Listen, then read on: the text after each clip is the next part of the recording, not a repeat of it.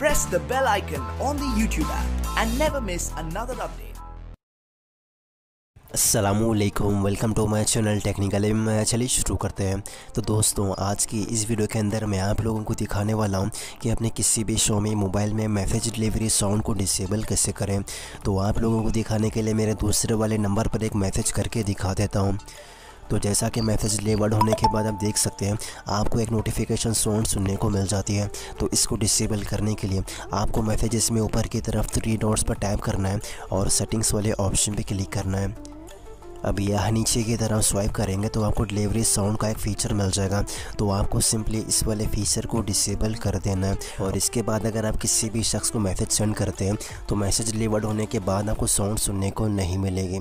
अगर आप Xiaomi के और भी टिप्स एंड ट्रिक्स की वीडियोस देखना चाहते हैं तो मेरे चैनल के प्लेलिस्ट में आपको मी मोबाइल टिप्स एंड ट्रिक्स का ऑप्शन मिल जाएगा, जहाँ से आप मेरे दूसरे वाले वीडियोज़ भी देख सकते हैं, जहाँ पर आपको Xiaomi के तकरीबन टिप्स एंड ट्रिक्स के वीडियोज़ मिल जाएंगे।